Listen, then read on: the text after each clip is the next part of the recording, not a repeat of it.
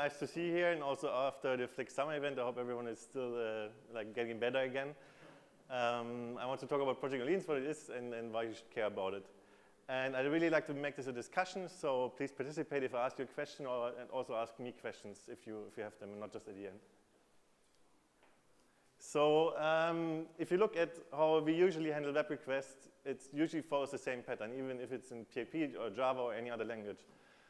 Like request comes in, you load some state either from the database or maybe from some cache if database is too slow. You do some processing, maybe you save some state back to the database, and then you send out a response.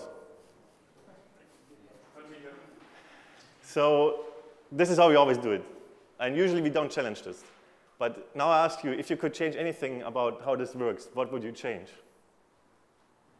Do not send the request. Yeah, I think you still want to send a request.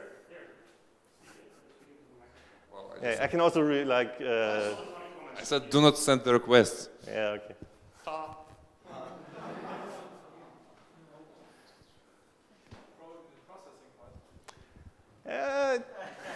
Usually, I mean, for example, let's pick, we could pick, for example, our pricing guys. I mean, what they do is they do, I think, 60,000 requests per second to the databases just to get the current state into the system. They do some processing on it and send out the response, right? Do not load state. Yeah. Do not load state, exactly. So how this would look like if we do not load state? Oh, wait, this was one too far. So let's say we could do the following. We load the state at the beginning. We get a request in, we do our processing, send out the response, and then save the state. So we just change a bit in the ordering here, which, to my, usually this is kind of hard to do, right? Because you need to know, usually you need to know before you get a request what data to load. Otherwise, what data would you load? You can, of course, you would load all the data. This is one approach. But it gets more interesting, because if you already have the state loaded, well, why not just accept another request? Do the processing, send out a response, and maybe just then save the state, because maybe you don't need to save the state all the time, only once. So why don't we do this? Any idea why we don't do this? PHP? PHP is a good answer, right? Because PHP, usually you do one request, well, your PHP dies, and then you start all over again. But this is built on purpose in PHP. But in Java, for example, you don't need to do this, but you still do it, usually. I'm not that good in servlets, like beans and everything. The state is too big to hold in memory? The state is too big to hold in memory. Yeah, that could be an issue if you're a really large state. What if you have multiple machines? Could it then be an issue? You need to have shards in order to know where to get the state from.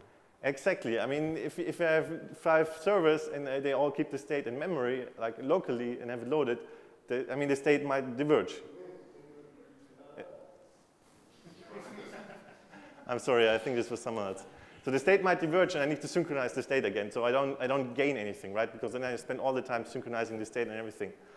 But what if I told you that there is a way to do this, and that it actually works? And this is what Project Orleans is all about. Like basically keeping the state, or bringing your code, your processing, and your state together, so you don't need to load it every time for every single request. And what people usually do, or like there's already similar approaches for a long time ago, which is called the actor model, which is like basically there's a schema of this on the left side. And the idea here is that for every piece of state you have, let's say for example you have a write. And for this write, you create an actor in your runtime environment, and this actor loads the state when it starts, and as long as this actor is living, it will keep the state in memory, in its own place. And it will get requests, do some processing, and send out a response again.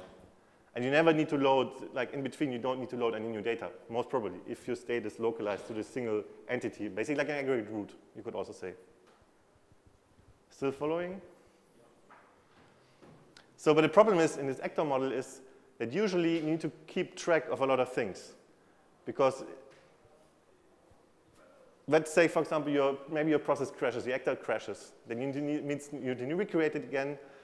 And And that means you need to like basically monitor those actors. And that's why you usually use a tree. It's a tree of actors that monitor each other and keep each other alive.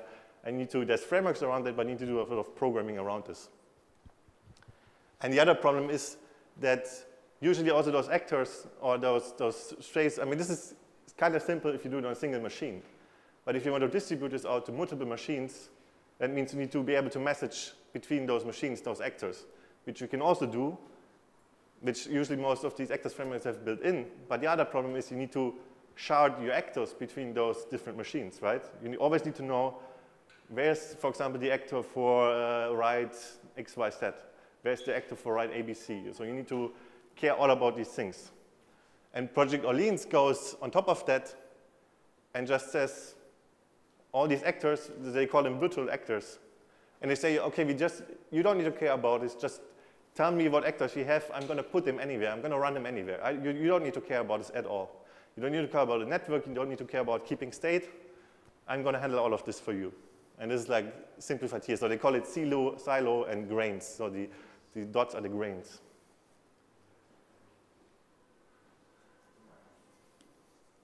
So how does a grain look like?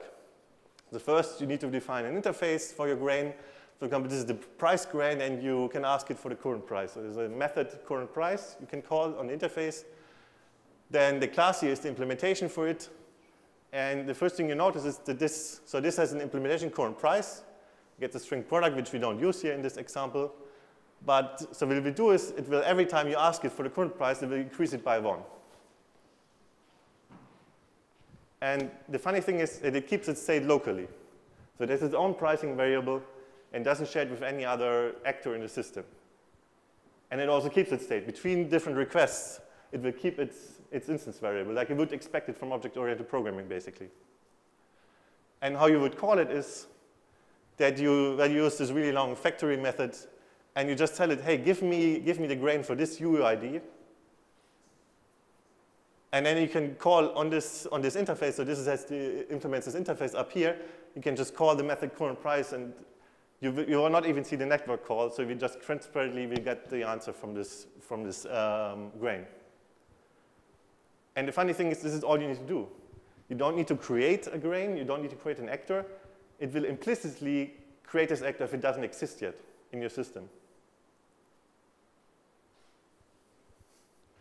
Questions so far?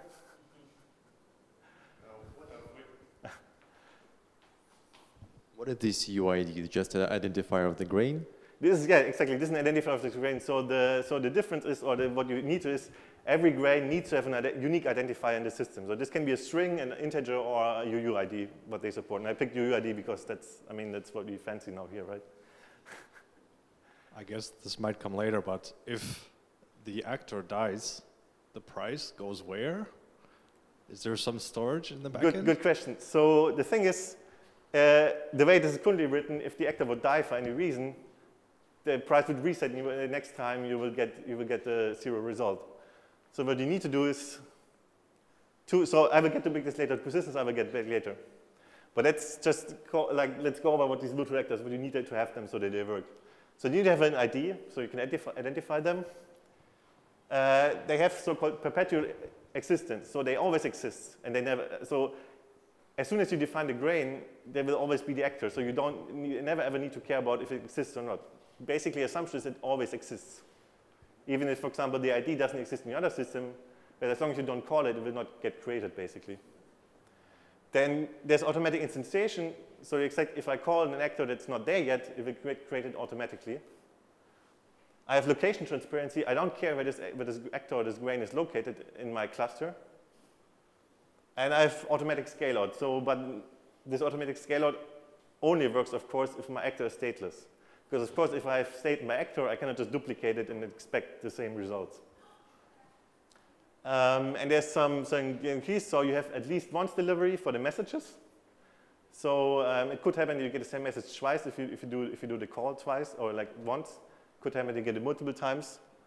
And the singleton guarantee fades in the error case, which I just want to have a disclaimer here, because this is not magic. Of course, for example, if one node goes down, it will restart the grain on another node. You might have, for a short time, have duplicated grains running at the same time, which might be a problem or not. Also, you don't have like a FIFO guarantee for the message, or you basically don't have any guarantee on the message ordering if you send messages to other grains. So persistence. Unfortunately, I don't have a code example here, but state is kept in a plain old data structure. So you basically define a struct or a class, define the properties on it, strings, integers, whatever you want. And if your grain gets started for the first time, or even after it was basically sent to sleep, it will load the state from the database and will populate the state automatically for you. The only thing you need to do is you need to do the checkpointing manually. So let's say, for example, the pricing case, maybe you want to save in your state, in your local state for the actor, the contingent classes that you have in this write, or that are for the segments. And you put it into your state, and as soon as, for example, the grain crashes, or the server crashes, you get repopulated from this state. It has multiple options for storage. So let's say the major storage options are supported. Of course, sometimes you want to not use the DynamoDB or the Azure table because it's non-consistent. So sometimes you want to have the transactional guarantees of MySQL, but usually don't need it. And downside here is that it has opaque storage. So you basically just save a blob in a database, and you cannot just, for example, query the database with all the data in there. So we lose some insights there. Any questions? No? Yeah. So if you assume that most actors are stored on different pods, what makes it different from just database? You mean what makes it different from the database? Yes. That you can do computation on the data. So in your database, you cannot do computation, right? Yep. Or it gets hard, let's put it this way. Yeah, but if you still have to call another pod to get data of actor. Okay. So the state here, this plain old data structure, is loaded into the actor. So this actor has a lifetime, and if the actor gets started, it will load the state from the database once. And usually, if for example, the only thing it would basically get shut down is either it doesn't get a new message or doesn't do anything for a long time, or if the node crashes for any reason. Does this answer your question? Not really. It's okay. Yeah, so as far as I understand, actors are split on different pods.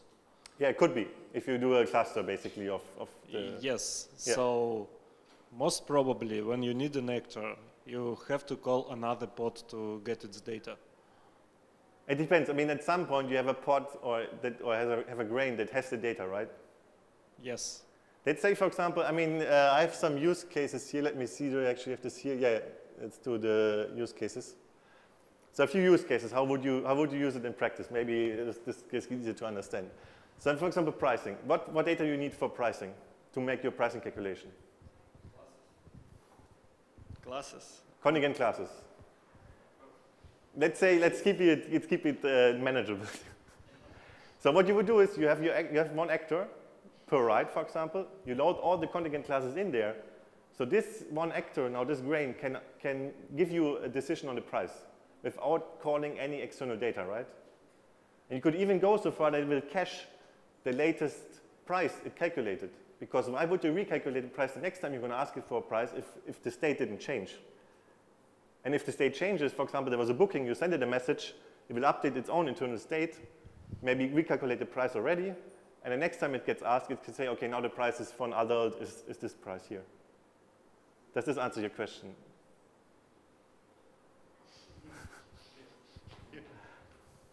You said one grain per write? Yeah. So how many of them we need? How much? So, so the good thing is you can have a lot of actors.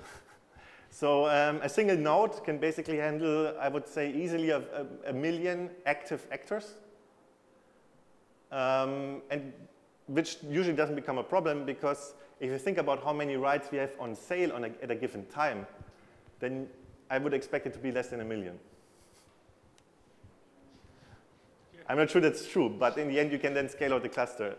So basically, you can have a lot of grains in your system, billions. So it really becomes feasible to say, I want an actor per write. I want an actor per customer or whatever.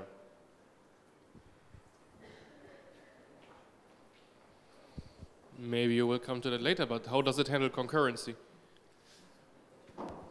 So concurrency depends on what you do. So the good thing is, if we look back at the example here, is that inside of an actor, you don't have any concurrency at all, right?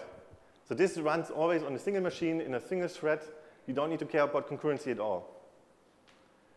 It only becomes challenging if you have multiple actors working together, but I will come back to this later, basically, which is basically distributed transactions. So this, for example, would be another use case for reservations. So it would be a similar model. You have those contingent classes. I think it's contingent classes you need for reservations. You have an actor for every write, and you ask it, hey, please reserve, for example, for this user session, like 2 seats. And the actor will do it internally, and the next time someone asks it, hey, how many free seats do you have? The actor can just reply, okay, I have 5 free seats. Of course, the problem is now if we have multiple writes and you want to reserve a write in multiple seat in multiple writes at the same time, and have a guarantee that, like, oh, maybe this one says, oh yeah, I have 2 seats. This says, oh, I don't have 2 seats, and the other one does it at the same time, so we get conflicts. And for this, you would need distributed transactions, which is right now not included in the project, but is in beta, basically. So they are working on having distributed transactions, so you could have a guaranteed reserve on multiple writes, for example. You could also do it using for payments. So payments, it would be easy so for every payment you have in your system, you start a grain.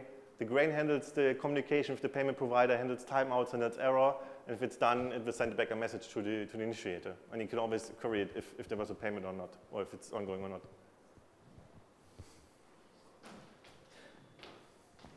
Speaking about payments, can you put state machine on top of these actors then? Yeah. So there is no framework for this right now, but it basically, I mean, if you want to have a state machine in there, I mean, I think there could actually be examples for this, but I mean, nothing speaks against it that you have like a variable here called current state. Like, I don't know, what's the usual states and payments, captured, whatever, paid, canceled, whatever. You save it here and you can do your own thing. What you can also do, which I didn't talk about, is you can have timers in your actors. So you can say, hey, please send me a message in 5 minutes, wake me up, and if I don't, for example, get like an answer or like, you could, for example, cancel the whole booking process after 5 minutes if nothing happens for whatever reason. Like promises. Yeah, basically like promises. I mean, this is all based on promises here. So you can see task from, so this is C#, if you didn't notice yet. It looks a bit like Java and like PHP. I mean, there's not much difference here, but it's C#. If you say you can have an actor for each write, it means the current number of actors is also a state of this system. So it has to be maintained somewhere. Imagine the system which controls the actors dies. Can it then, after the next start, understand which actors are there for each system? Or the whole actors will just die if the controlling procedure dies? So the thing is that basically, in the end, from a user perspective, from a developer perspective, there is no, the actor exists or not. You don't care, because the moment you send it a message and ask it for something, it will create it if it's not there in the system yet. Which is also a good thing, because you don't need to manage this. Like I said, if, for example, if you would like have an actor for every payment in the system, at some point, well, you have 1 billion actors running, and you kind of get into some system constraints. But the system will automatically shut down your old actors that didn't, for example, were inactive for like 24 hours. We'll shut them down, and only if you ever send it a message again, it will wake them up again. So it's this perpetual existence property of it. You don't care if it's there or not when calling it. Any more questions? I think we had the... More questions? So is it possible to have same actor cached on several pods at the same time? No. So the system will make sure that one actor ever exists for a single ID, only exists once. Okay, and how do you handle cache invalidation? Like if it's changed in database? So the problem is we only have, I think, 5 minutes left. Oh no, but this is like 50 minutes, right? Yeah. Okay. So maybe let's get to this later, but there's ways to do it. But you need to rethink basically how you do it. So let's just do it now. So the idea is you don't have any caches, because you don't need any caches, because basically your actor is your cache. So if you need to cache any data, that is kept locally. Of course, you need to keep things local. If you have a single actor that would cache, for example, the data for everything, and then every other actor would always ask this one, hey, what's the answer, what's the current state? And this is not a good design, because then you possibly have like 1,000 ones going to one single thing, and you get a, like a single point of failure in your cluster. So that's not something you should do. So you should distribute the data basically as evenly as possible and do that. And if you say, okay, let's something like that, you would say something changes in the databases. I mean, let's say, for example, it will be business events. It is an easier case to handle. This is actually a good case for business events. Because let's say you have a business event line invariant changed, or like, what's the line, like this, not this line variation, but like constraints, like these line constraints. When you get a business event, okay, the line constraint for these lines. What you're going to do is you're going to send a message to every grain that's affected by this.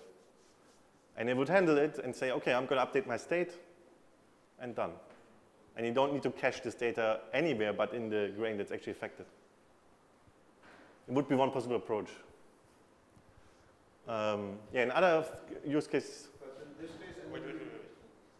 In this case, you somehow have to register all the affected lines I mean, there is a possibility of a race condition, I think, in this situation, because you can bring up a new actor before it registers, and then the update message doesn't get it there, and it has the old state. I mean, this is possible, but it depends, of course, on your data model is where you keep track of the writes that you have and do all this.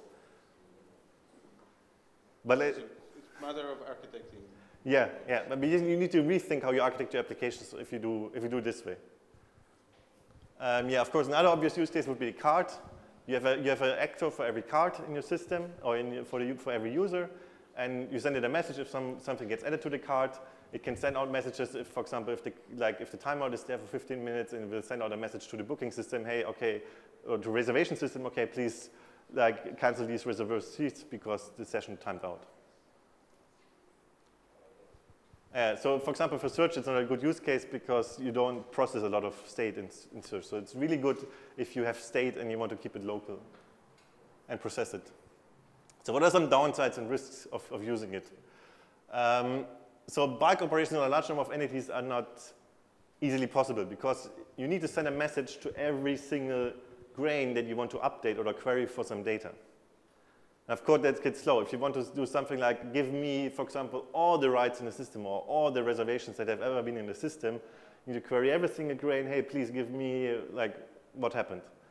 And this is not built for this. So you would want to probably you want to write all this data into a data lake, and then you can create a data lake for all this data. Extremely large numbers of grains, so billions without temporal locality. So if you have billions of active grains, then things will also get hard. So, which I also don't think is usually a problem for us because most things don't live that long in our system. I mean, maybe you have, I don't know, 500,000 rides on sale, but probably not 1 billion rides on sale at the same time. Okay. And people booking at the same time on all those rides. Then cross-grain transactions or distributed transactions. So, for example, like I said, for the reservation system, you probably would want to have that if you don't want to implement it on your own. But this is in beta, I think, right now. Then the tooling is a bit rough. So like I said, this is C#. And as most of you know, C# was Windows only for the last, I think, 20 years. No, not 20 years, maybe it's only 15 years. But now there's .NET Core, which is officially supported from Microsoft on Linux, OSX, and Windows. So you can work on it, but of course you don't have Visual Studio, which is a really good IDE on either Linux or OS X. There's an open source IDE from Microsoft, Visual Code, I think it's called, which I think even some people here use for small edits, which works with C# pretty well. And there's also from IntelliJ, the Rider IDE, which is also built for C#. But it's a very early state, so it's, I think, not even a year old. So of course, the experience is not as smooth as with PHP or Java. It's, at least for our company, it's a new language, it's C#, which is a really, really nice language, which also should be familiar for everyone familiar with Java and PHP, because of course, some things are just different, and that's a risk. And also the ecosystem is new, for us at least.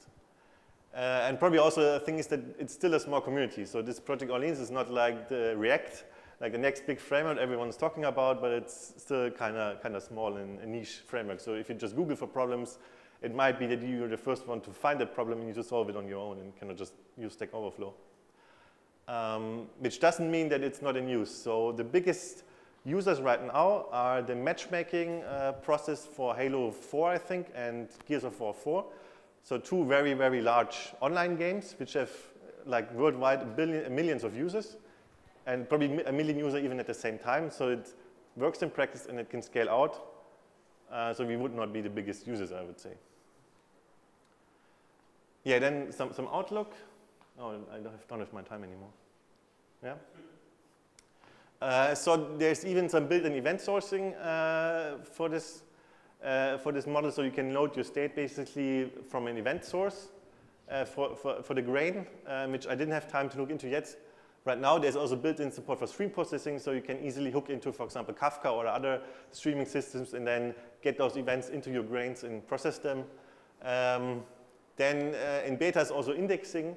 So like I said, this use case, for example, oh, give me all the actors, for example, all the rides with, I don't know, where the number of passengers is larger than 2. Right now, you cannot do that because you don't have an index on your thing. You need to query every single ride for that.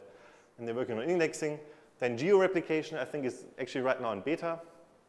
So you can replicate the cluster in multiple locations and have them synchronize the state. And also the transactions, which I talked about, are also coming. Yeah, so what are the benefits, if that's not obvious yet to you, what the benefits are? Benefits are, of course, reliability. You don't need to care about a lot of things that could go wrong in a distributed system. Then the scalability, in the end, you will just add more nodes to the system and it will scale out. And you hopefully will not have problems like eventually, for example, overloading your database because you keep all your state locally. And simplicity. So a lot of distributed problems become really, really simple in this framework.